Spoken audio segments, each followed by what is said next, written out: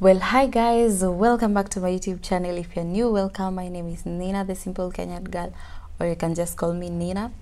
Happy New Year. Oh goodness, 2024, right? Let's hope for the best, and I am so excited to be back. Yes, if you do not know, I just took an unknown break from September last year, but we are back strong.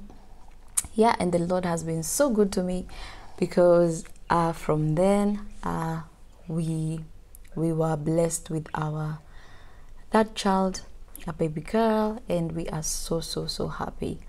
Yeah, so welcome back. I would like if you have seen just down there, you know, we are about to get roasted.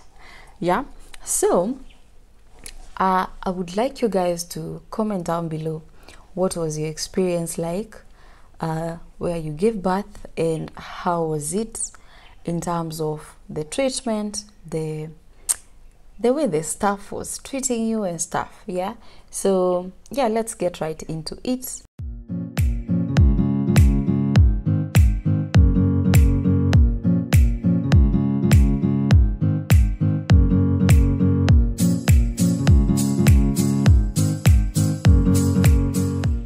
You have seen the topic and you want an advice, just sit back, relax, and let me take you through.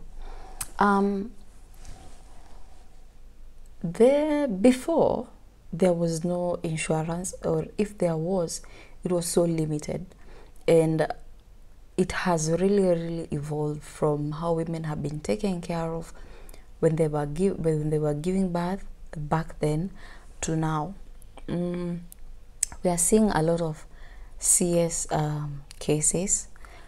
Reason being, it might be just how things are going. It might be the insurance. We know we are in a state where right now everyone is greedy to get what they can. So there's that, even in the hospitals. And then another thing now is the state of affairs. So that fear of, you don't know what's going to happen next. You just need to plan yourself. You plan by 38 weeks. If this baby is not out, we are supposed to just go and get a CS. Yeah, those elective CSs. Yeah, I'm not here to attack any CS. As long as your baby is safe, that's what is the most important. So let's get started. As a first-time mom, I'm here to talk out to the first-time mamas, because I believe I have experience and I can tackle on 1 or 2, 3 things. And I would like you as a mom to just comment down below what your experience was. Please don't be shy. Say what you can. Tell us how were you treated in a public hospital? How are you treated in a private hospital, if you went one? And how are you treated in a missionary hospital? Today we are covering those three sectors. Let's start with what I hear. I have never experienced going to a public hospital, but I have heard a lot of horror stories in public hospitals. So one of those stories is how women are being mistreated in those areas. So when you go to a public hospital and you have not paid for a private wing, you're just there with the others. The services are not as you expect, because there are a lot of people who are there, and most of them, it's a needy case. They have a kid, they're pregnant, and they really need, things happen when you're pregnant and you need to get this baby out, and the baby is already on the way, so you have to go to the public hospital. But they are really mistreated, from what most of my sources have told me is, you might go in, they check you, and they tell you you are still not there yet, but the kind of pain you're feeling is this baby is almost here. And when they come back home, the baby comes on the way, and they don't even go back to the hospital because they know how it's gonna be. They're gonna be washed with matarao, like they'll be clean, their uterus will be cleaned with a lot of disgust. Like, I hear those nurses are just the worst, and that's the sad fact. If you are a medic, if you're planning to be a nurse, or if you're a nurse, please handle your patients with grace. Love them like you would want them to love you. Like, treat them the way you'd want them to treat you. Yeah, basically that's just it, because life is a reverse. Today is her, tomorrow is you. Yeah, so most of my sources have just actually confirmed that the best hospital to go is a public hospital, but under private wing. You'll be treated like a princess or like a queen. But if you go to a public hospital, it has its downside, which unfortunately are a lot. Yeah, so that's what I have had. I have never experienced that. So now let's go fast forward to missionary hospitals. So what I know, if you are a first-time mom and you really want to give birth via normal, you just want to go that route. You just want a normal delivery and you need someone to push you to get there, go to a missionary hospital. This is a definite plus because it works. When you get there, the nurses, they really don't care. I don't know if it's because they see a lot of these cases, but they're there. They'll be there for you. When you call them, they will come, but they'll tell you how you're progressing. Just the nitty bits that you need to know. Just that. They'll not overdo anything. Like, you'll not feel like you're being treated like a queen or a princess. You'll just be there. But what's important, you'll be pushed to get to having a baby normal. I have experienced in a missionary hospital is they have the old system. Their ways are the old ways. By that I mean from how they are listening to the baby's heartbeats to how they are conducting their blood pressure The only thing that is electronic, let me use that, is ultrasound. Ultrasound, of course, it's electronic, but the rest, it's old school. So one of the disadvantages that I found in this is when you're contracting, if you're a mom, you know how that feels. When you're contracting, the stomach gets hard. Yeah, especially when the baby now is really, you are now in active labor and they need to hear how the baby is going. It's, hey, a minute feels like a second when you're contracting. When the baby now is, when you're around 6-7 centimeters, the baby, the stomach gets hard every like second because the contractions are very frequent. You do not have time to wait. So that is when they pick that I don't know, that thing that they put in their ear, and then they press on your belly, and then they start listening if the heartbeat is okay. And then they're like, can you please relax, madam, let's hear. And then they listen, and they are pressing on their heads, and they are pressing on the contracting stomach. It is painful. It is painful, and that's the unfortunate bit about it. But they push you. That's an advantage.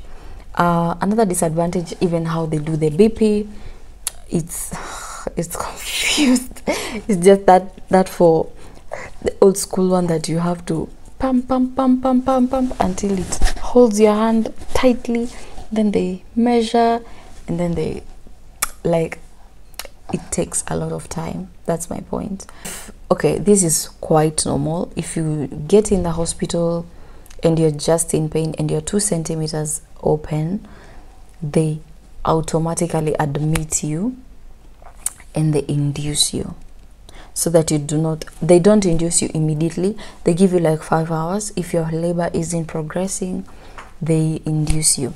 Let me tell you, moms, if your labor is not progressing, I'll do a whole video of how you can actually make your labor progress from when you get to the hospital, and you'll take a very short time to get that baby out.